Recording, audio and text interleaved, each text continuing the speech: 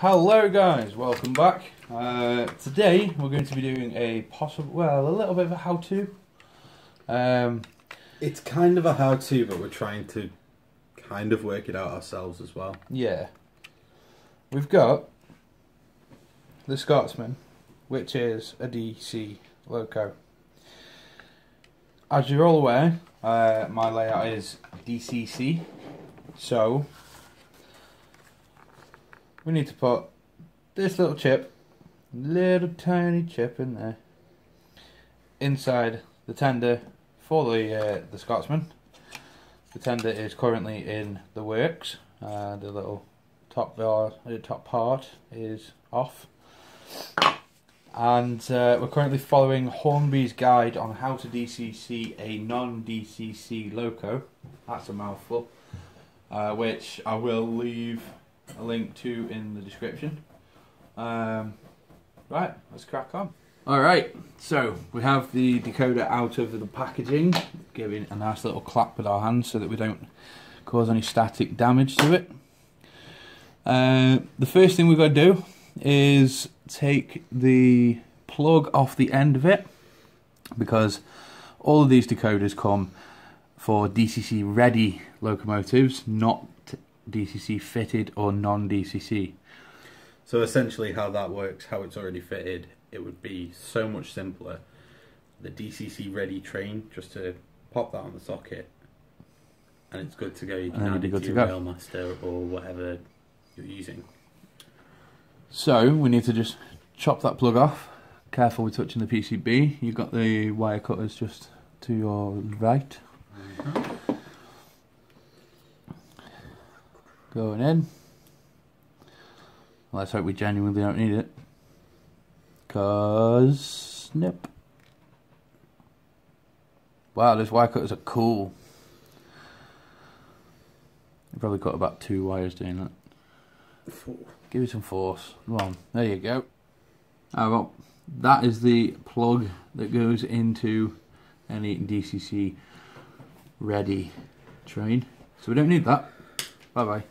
Okay, so the next step is to separate 4 particular wires that we're going to be connecting to the loco itself. It's the red wire, black wire, the orange wire, it's a little bit finicky to separate, and the grey or green?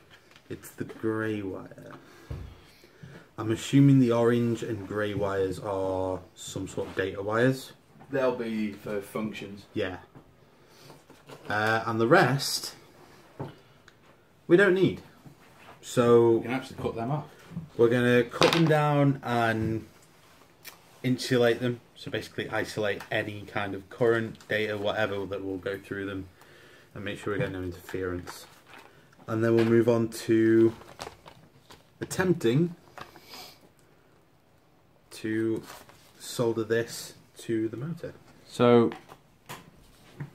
you've just soldered that part. Yeah. To the third hand. Didn't realise that the camera wasn't on.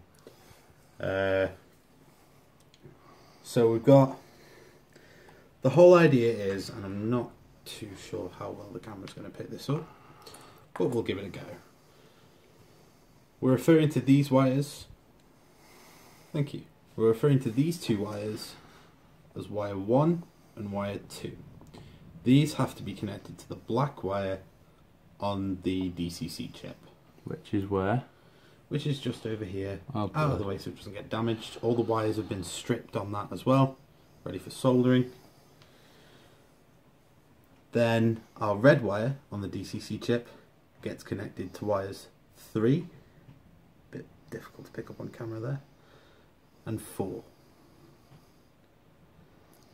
Then, and it's the part that I'm most scared of, there's a little orange transistor there. I think it's a transistor. The orange wire and the grey wire has to be soldered to that. Okay, so this is where we stand now. We have our 3 and 4 wire connected, and our 1 and 2 wire connected. Now we need to add the chip itself with these stupidly thin wires. Gotta be thin, it's discreet. I'm really nervous about doing, but we're going to give it our best shot. We're looking at it as worst case scenario. On this layout, a DCC layout, this train is a non-runner.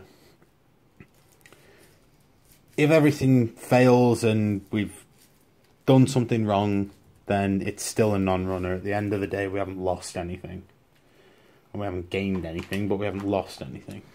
So here's a quick update. There's the chip right there. And we have the orange and grey wires.